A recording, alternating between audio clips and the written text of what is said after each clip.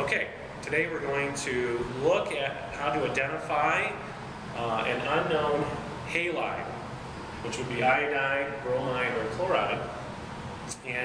But we're going to do it on a known, and so here is a known that you would find in the lab, 0.1 molar sodium iodide.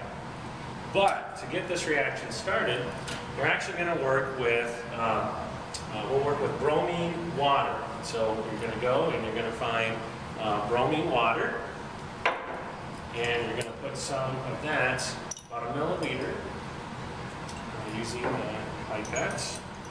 And we'll put maybe two squirts in here.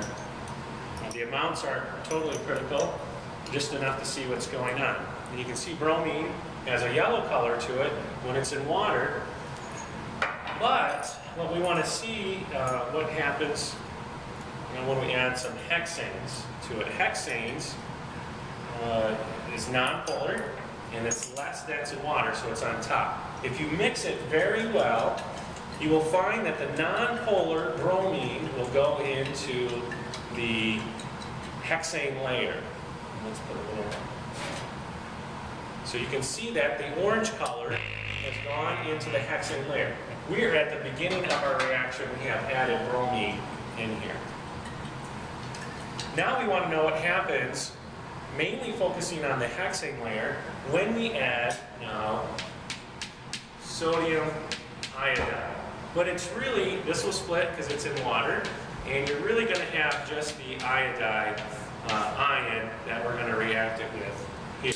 So let's see what happens. So we grab our iodide, and you put in maybe 12 drops. 2, 4, 6,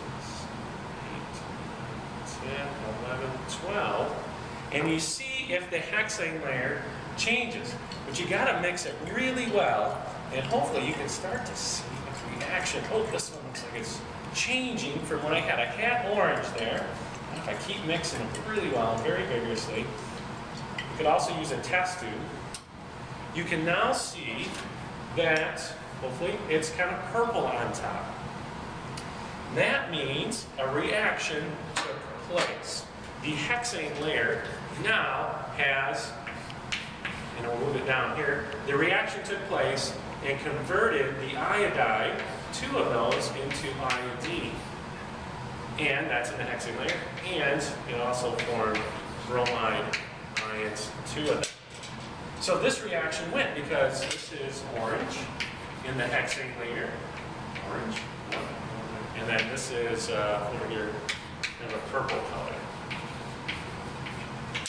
This is how you know if a reaction went. Now, if the color had stayed orange, we would say no reaction happened. And that's how we're going to report it on our forms today.